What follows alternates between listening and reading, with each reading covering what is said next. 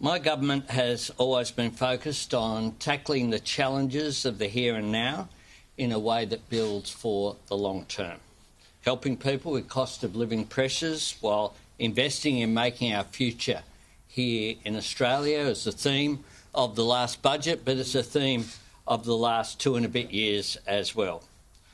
We do this as a united team, a true cabinet government. And I'm proud of our government's achievements, but I'm also proud of the way in which we have conducted ourselves as a government that has proper cabinet processes, that has a ministry of which I am so proud. Delivering for Australians, of course, is our number one priority, relieving cost of living pressure. But we've also been an incredibly stable government. No government in living memory has had the same cabinet and ministerial positions for its first 2 years in office. Indeed, the last time that government changed hands in this country was Tony Abbott in 2013, and the Prime Minister didn't make it to 2 years, let alone ministers in that government. At the next election, I will be seeking to be the first Prime Minister since John Howard in 2004 to serve out a term and to be re-elected as Prime Minister. Two people who have made an outstanding contribution to our government and to our country are standing with me here today, in Linda Burney and Brendan O'Connor. I am proud to call them my friends. I'm proud to have witnessed firsthand their passion for this nation, their determination to leave the country better for their contribution as members of Parliament and as ministers. In recent times, I've had discussions with Linda and Brendan about their future, and they have informed me that they have decided to not contest the next election as the members for Barton and the member for Gorton. As a result of that, they've also made the decision to step down from the ministry, to enable a refresh and to enable some new ministers to be able to take their place and to take us forward over the coming months before the election, which of course is due in 2025. This provides an opportunity to refresh the front bench, and this morning I've spoken with the caucus chair, Sharon Clayton. Nominations will be called for front positions to be filled in accordance with our caucus rules, and I intend to announce a new ministerial lineup on Sunday in Canberra, and then for the new ministry to be sworn in. Those who are filling new positions will be sworn in on Monday morning. Today, though, I want to focus on these two outstanding Australians who are standing either side of me today. Firstly, Brendan O'Connor. You couldn't ask for a better colleague and friend than Brendan O'Connor, and you won't find a more decent human being. I deeply respect his judgment. I highly value his advice that I've sought, not just in his portfolio, but across a range of issues over a long period of time, and I'm extremely grateful for his friendship. We met when we were less grey. And back in Young Labor, almost 4 decades ago.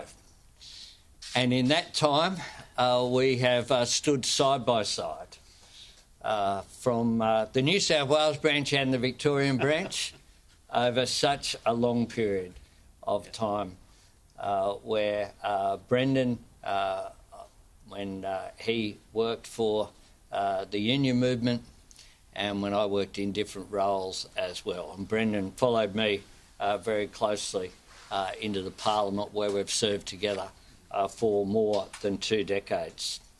I think Brendan's experience as a minister in the Rudd government and a cabinet minister in the Gillard government has served us well. I said before the last election that we would be the most experienced incoming Labor government in history since Federation, and Brendan has been a part of that.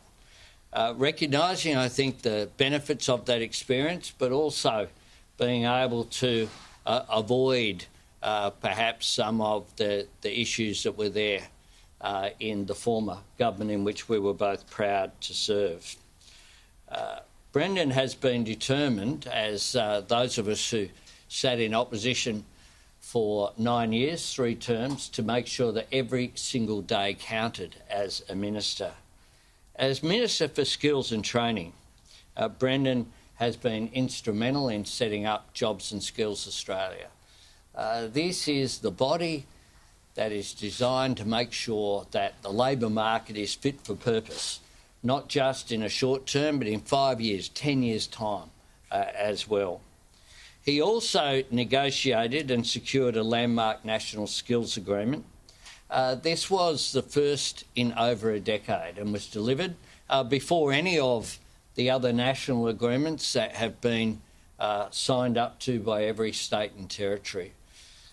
This is an extraordinary achievement, and his reforms to TAFE, putting TAFE back at the centre of vocational education and training, is something that has made a difference to the private sector, to businesses. It's made a difference to government, but most importantly, it has transformed lives. We promised fee-free TAFE for Australians, and we have more than delivered, essentially doubled what we thought we would be able to achieve. And there is no question that that is primarily because of Brendan's leadership in this area. In making skills and training as important as university degrees, he's changed the way that education, lifelong education, is perceived in this country in a way that is so important.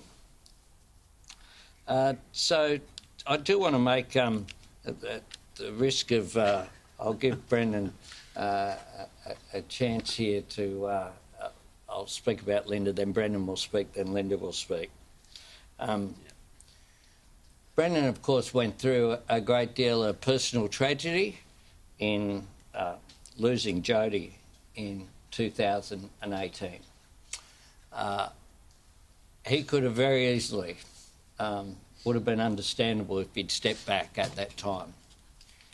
He made a decision along with Una, his lovely daughter, that he wanted to continue to make a contribution to our country.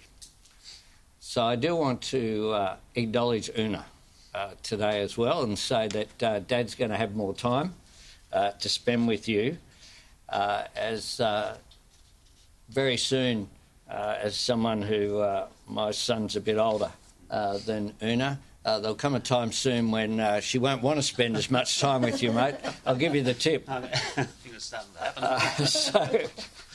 So Brendan has made this decision in part to make sure that his family has always been so important to him. And I do want to, on behalf of the Labor Party, and if I can be so bold as on behalf of the Labor movement, but also our nation, thank Brendan for what has been an extraordinary contribution. Now, everyone who meets Linda Burney shares in the joy of a company and the light of that wonderful smile. And anyone who has the honour of calling Linda a friend understands the great strength behind her warmth and the courage that is the essence of her grace. The discrimination, hardship and loss that Linda has had to overcome in her life are more than most of us can comprehend. Linda was born into an Australia where she was treated as a second-class citizen, indeed wasn't recognised. Yet her life is a record of profound firsts. The first Indigenous student to graduate from her teachers' college, the first Indigenous person elected to the New South Wales Lower House, where she served as a minister, but also rose to the heights of being the Deputy Labor leader in New South Wales. She then went on to become the first Indigenous woman elected to the Australian House of Representatives and the first Indigenous woman to be the Minister for Indigenous Affairs. This is all remarkable proof that what Linda has drawn from everything that she has had to endure is not bitterness or despair. It is positive. It is one of hope and one of optimism for our nation. All of us who've served alongside Linda knows that she's someone who gives her heart and soul to the causes that she champions and the people for whom she advocates. I remember well a discussion with Linda in my electorate office suggesting that she might want to consider running for pre-selection for the electorate of Canterbury, which was at the time my local state seat after a redistribution. Linda became my local state member, and at the moment she's my local federal member after the redistribution put my home, as well as her home, into the electorate of Barton. That has changed, it must be said, with the redistribution again.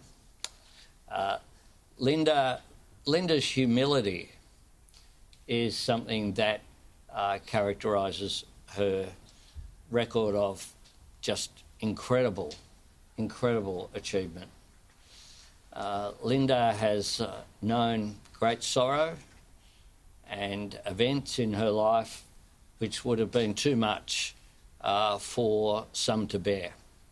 Throughout it all, she has brightened every room that she has walked into and has never asked for anything, just asked for one thing above all, not just for her, but for First Nations people everywhere, which is respect.